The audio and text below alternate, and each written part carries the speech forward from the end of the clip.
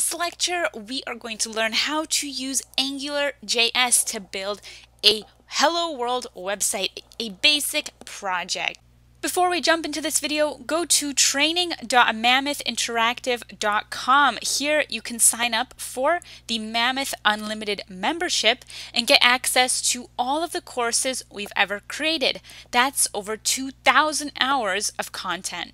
AngularJS is a component-based framework for building web apps, and it's extremely popular. So we're going to learn how we can get started really quickly, really easily with AngularJS. We're going to build our project at jsbin.com. So join me at that website. You could also just use a code editor if you don't want to go to jsbin.com. But we're using jsbin.com because it's a free code editor online that you can use to write HTML, CSS, JavaScript, to see console output and also the output of your website. To create our website, we first need the structure of the website with HTML. HTML is a markup language that builds out the elements of a website. So here at jsbin.com, we already have our HTML set up for us. We can see we have the document type HTML at the top of this HTML tab here in JSBin. This specifies that the document type of this document should be HTML. Here, the text should not be read as regular text or rich text. It should be read as HTML. And if you don't want to use JSBin, then just create an HTML file yourself on your computer and call it something like helloworld.html. And then write in all of this code. So we have next an HTML tag. This is an HTML element.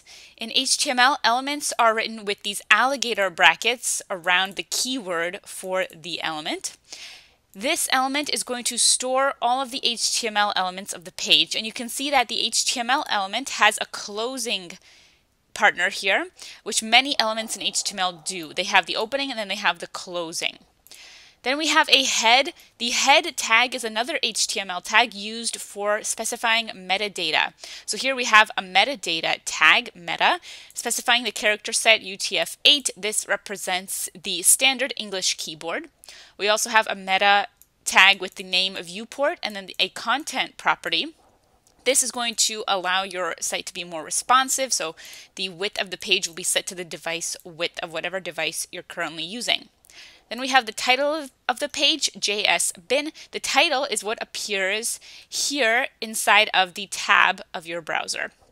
Okay, then we have a body tag, opening and closing. The body element is an HTML element that stores all of the visual components of your page. Great, so we have our HTML set up. Currently, if we go to our output, we won't actually see any content in the output. But here we can put in our first element like a heading 1. We have to open and close the heading 1 tag. The heading 1 is the largest and most important heading, so this is where you would place something like your site title or your page title. And then you can put some text into there, such as my website. Then you'll see in your output, you will have the text my website because we put an element into the body of our page. Okay, now instead of putting my website, we're actually going to fill this heading 1 using AngularJS. So I'm going to use what's known as a member variable to use curly brackets and then put in the name of my variable, such as greeting. All right, now currently if we go into output, we just see the curly brackets and greeting. And that's because we haven't actually connected AngularJS yet. We just have HTML so far. Once we connect in AngularJS, we'll see this whole member variable, which is a placeholder. It will be replaced with our AngularJS greeting. Okay, one more thing we need is we have to build a controller on the HTML side. So we use what's known as ng-controller, and we're going to give our controller a name of greeting controller. So this says that the whole heading 1 is going to be an AngularJS controller, which we use with Angular-controller, and we gave it a unique identifier, greeting controller. Okay, one more thing we need is to specify that the whole app should be an Angular app. So either in the HTML tag or on the body tag, we need to specify that the website should not just be a regular HTML website. it should be an Angular website. Typically, you'll put this on the HTML or the body or some div if you want only a portion of the site to use Angular. Let's put it on our HTML. We're going to add a property known as ng-app. So Angular-app is what it is short for. And you could just leave it here. This would specify that we now have an Angular app instead of just a regular HTML app. Now also we need to give this a property so we can uniquely identify our app in our code. So I'm just going to use an equal sign and then give this app the name of my app. Now for these commands to work, like ng-app and ng-controller, for these keywords to be recognized and not just be random words, we have to load in Angular via a CDN, which is a content delivery network, which allows you to load in a library or framework like Angular via the internet. So I'm going to go to cdnjs.com. Oops, I just closed it. Let me open it back up. cdnjs.com. You can also just use a search engine to search up a CDN for AngularJS. This is a popular website. What it allows us to do is just copy a link to AngularJS to load it in. And currently we're using a version 1.8.2. You can use a different version. Just note that if you're using some version extremely far in the future, Angular can update and potentially have some new changes to how it works, but likely there will not be many changes. Now, you have several options here. You can copy the link directly, just copy this link, or you can copy a script tag to reference Angular or reference this link in your HTML. And the third option is to copy the SRI hash. I'm going to choose the second option to copy the script tag. So I click on that icon, then I can go back into my JS bin, and here I'm going to just paste what I just copied at the bottom of my body tag. So I just paste that in. Now this is quite a long element, but what we have here is a script element. A script element means that you are referencing some kind of JavaScript, and here we're using our CDN to load in AngularJS. We have angular.min.js, which is the minified version. The rest of it is kind of hard to see in JS bin, so here I'm going to show you a sticky note with what we pasted. We have our script tag, then we have the source, which is angular.min.js. We then have the integrity and the cross origin and the refer policy. So this is just a default way of being able to load in AngularJS via a script with some properties already set for you. These properties are not required. You could cut these out, but they are preferred by the CDN.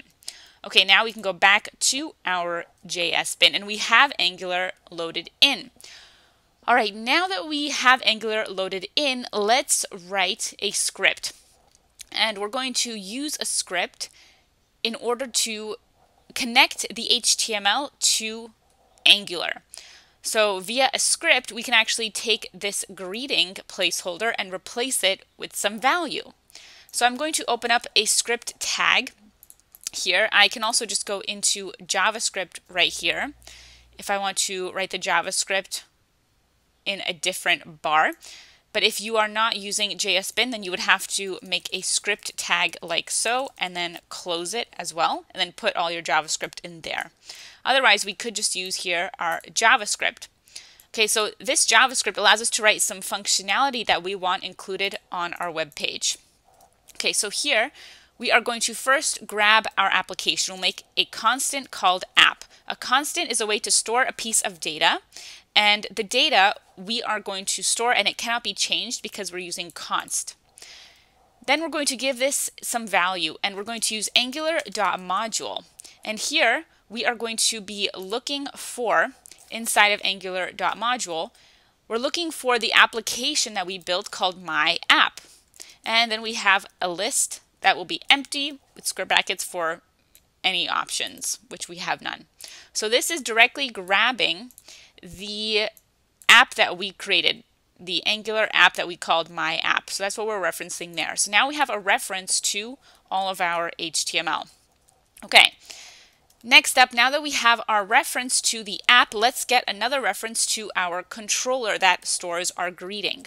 So I'm going to grab app.controller to find a controller in the app, and we're going to look for the controller with the name greeting controller, which is the one we created. Then we have a callback function, so something that we want to do on that greeting controller. And I'm going to edit the scope. So here we have the scope, then we're opening up the function. So you have to use this exact syntax, this exact way of writing the code.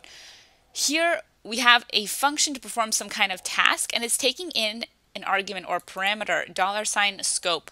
This scope is a way we can connect the HTML to the JavaScript. So with this scope, it's a special object in AngularJS, which is a global object used in Angular.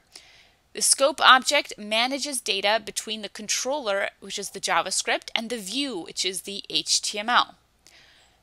All right, so what we're going to do is grab a member variable from this controller. Do you remember which member variable we had? Well, in our controller, we had this member variable greeting. So we can actually access that greeting inside of our JavaScript.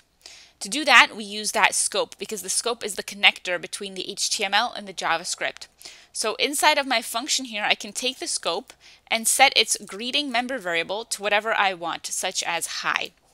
Okay, so I have taken the scope of the greeting controller and taken its greeting property and set it to hi. So now if I go into my output, look at that. I actually see hi instead of my placeholder of the curly bracket, greeting curly bracket. Instead, I now see hi, and that is thanks to this JavaScript. So I've written some script here to be able to take the greeting member variable in my greeting controller and set it to hi. And just like that, we have built out an Angular application. Now we could add more variables here, more member variables. Like I could add another member variable that says a dismissal. Okay, so here now we have greeting and now we have dismissal, but I only see hi in my output. So what we can do is go into the JavaScript and we can access the scope's dismissal property. So I go to $scope.dismissal and I can set this to bye. Then inside of my output, I now see hi bye. Now what if I try to access some member variable that doesn't exist, like scope dot something, and I try to set it to something? Well, in this case, it doesn't appear because there is no member variable that says something.